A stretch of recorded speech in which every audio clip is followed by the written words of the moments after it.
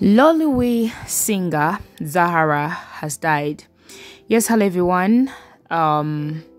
Sad news in Gulf as Loliwe singer Zahara has died.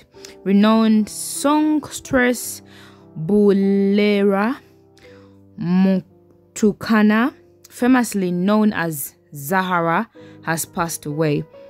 According to South African media outlets, the Loliwe hitmaker, aged 35, died at the hospital in Johannesburg on Monday after battling liver complication that had led to her hospitalization nearly a fortnight ago.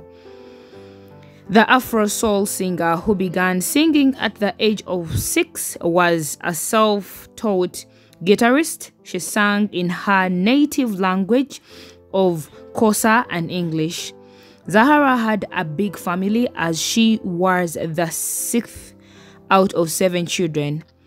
She was born on 9th of November 1987 to her mom and dad, Nonkhaya and Mlalimi Nkutukana, and they lived in the East London, South Africa. Zahara's musical legacy spans 5 studio albums, with her inaugural 2011 release. So it is really sad news for those who actually know Zahara, who actually sang the Loliwe song. It was a song that actually caught so many hearts of people out there.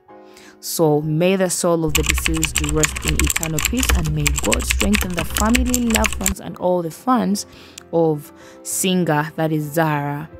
I love you all. Have a lovely one. God bless you. Bye bye and ciao ciao.